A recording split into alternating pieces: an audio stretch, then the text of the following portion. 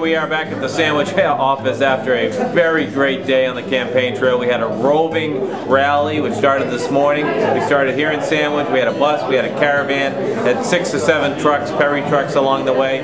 First stop was in Orleans at the Rotary. Then we went down Route 28, did a tour of the Lower Cape area. We ended up at the Hyannis Rotary after that, a tremendous turnout, hundreds of people surrounding the Rotary. Then we shot down to Plymouth where we took a little break, had some pizza, and then we hit the streets again and did a standout on the corner by the Home Depot. Then we went right off to Scituate, and I got to tell you, that was the most amazing standout that I've ever seen in Scituate. We were right on the Rotary there, and I don't know, hundreds of people. The press was there. The energy was truly amazing.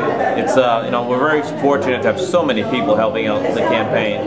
After that, in Scituate, we went up to Weymouth, and I have never seen in all my years in politics any election having that many people. Way more than 150 people at the standout. We had every corner covered. The energy, the enthusiasm, right in Weymouth, you know, a city that usually people don't think is going to be a Republican town. The response was amazing, and now we're back here in Sandwich. It's about 7 o'clock on Saturday night, which means we're about 60 hours until the polls open. The energy level is so high in the campaign. Lisa and I are just feeling very blessed to have so many people helping us. We're going to win. We just need to stay focused and disciplined, execute our plan, and God bless you all, and thanks for all your help today.